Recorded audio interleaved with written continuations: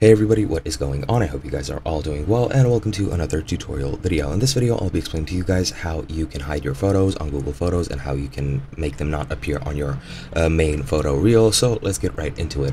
For this, you'll be using the locked folder feature, and you can use this both on mobile devices and on PC. For mobile devices, on Android, you need version 6 and above, or for iOS, you need version 15 and above, so make sure you have that first. Now, to set up this locked folder, you need to go into your app, log into your account, and then go to Library, Utilities, and into locked folder, and here you can tap set up locked folder to set everything up and follow the instructions so that you can actually access the folder and move your photos there. You can also, while you're setting up, set up a backup for the locked folder at that time. However, you can do that afterwards if you want to as well.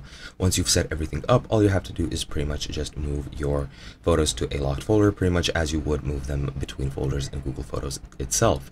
Now on the PC, it is a bit different. It is a bit easier. You just go into the Photos webpage, and on the left hand side, once you've logged in, you will see a toolbar in which you will see the locked folder, and you just click on that, and you can click on set up locked folder as well, and then you'll be able to set it up and move your photos there as well. Now, to access this folder at a later date, you will need a password. On the PC, it is just your account password of the account you've used to actually create it, and on mobile devices, it is your phone unlock password, whether it be a pattern or a code or a biometric scan. It really doesn't matter. You'll just need to use that to access it.